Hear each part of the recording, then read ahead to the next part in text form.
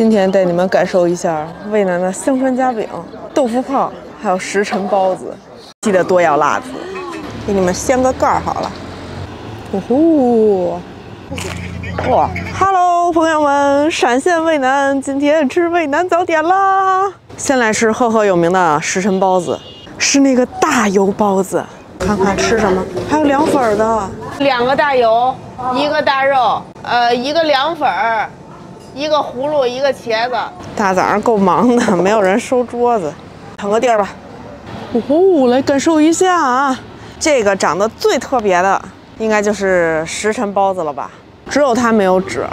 给你们掰一个啊！哇，它发黄哎，这是加了什么调料吗？哇，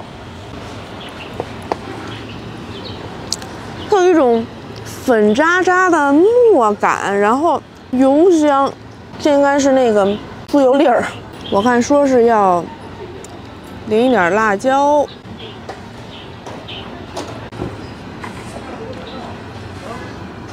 这好吃啊！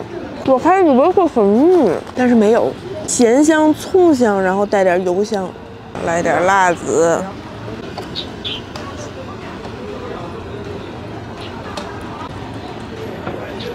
那个油就是给你蒸软巴了，一点不腻不腻不腻，然后那个葱也蒸软了，好吃啊！这个味道我第一次见，然后剩下几个我就分不出来了。这个是孜然牛肉的，看到那个肉碎碎包裹着孜然和辣椒面，有股烤串味儿。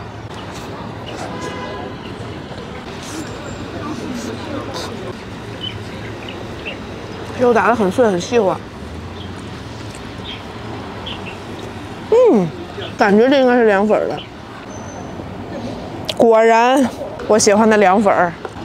呼呼，我听说很多人不喜欢这个馅儿，但我第一次吃，我真的还挺喜欢的。我确实很喜欢晶状体的东西。它就是凉粉切成块儿，然后跟韭菜还有辣椒面拌的。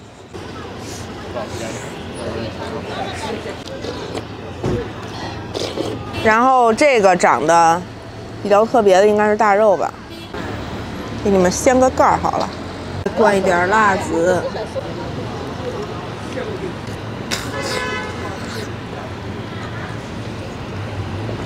加辣好吃，吃起来味道差不多，但是里头有这个切好的茄子丁儿，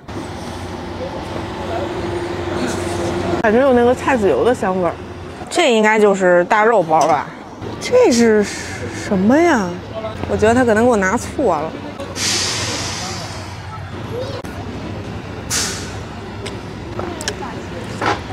哦，这个是南瓜的，还好不是胡萝卜。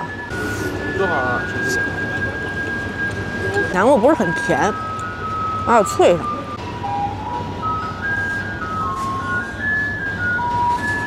所以他哪个没给我上？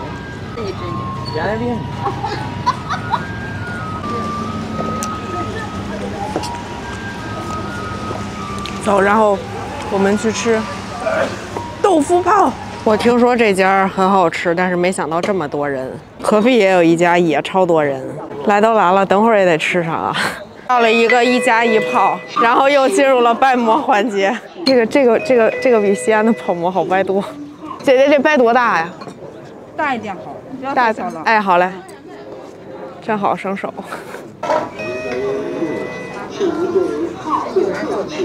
然后是我给他送回去。哎，好嘞。您帮我看着点做，谢谢。然后回去等着就行了。这一顿操作还挺复杂，我搁这儿等20分钟了，还没吃上。啊，一顿操作终于好了。这个豆腐还挺细嫩啊。香豆花儿。然后上面撒的这个是香椿酱，你把它搅一搅，也不要搅得太碎了。一口豆花，一口香椿。我下面还有泡馍。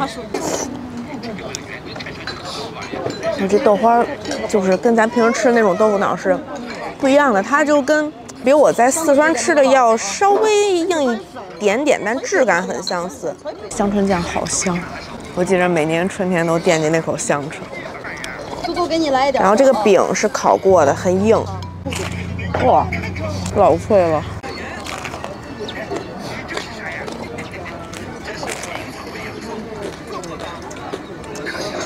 哦，这个好好吃啊！就是那种很重的香椿味，我不知道你们喜不喜欢吃香椿啊，但这个香椿味真的很重。这个泡的饼跟夹的饼是一样的，所以泡起来的就会特别软，就被水泡烂巴了的感觉。不要看多，多都够了，好来点。拜拜。拜拜。陆羽有好大哥。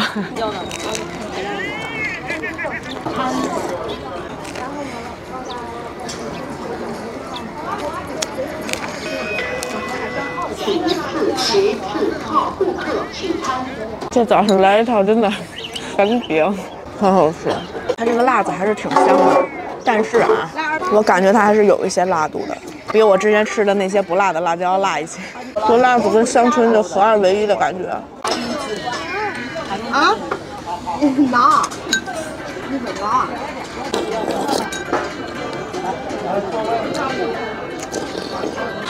有点甜就好。好多人，我好局促，一个人来真的会手忙脚乱，但是没有办法，通哥还没有起床，泡到最后的饼就非常软了，就你一嘴嚼吧两下就可以咽了。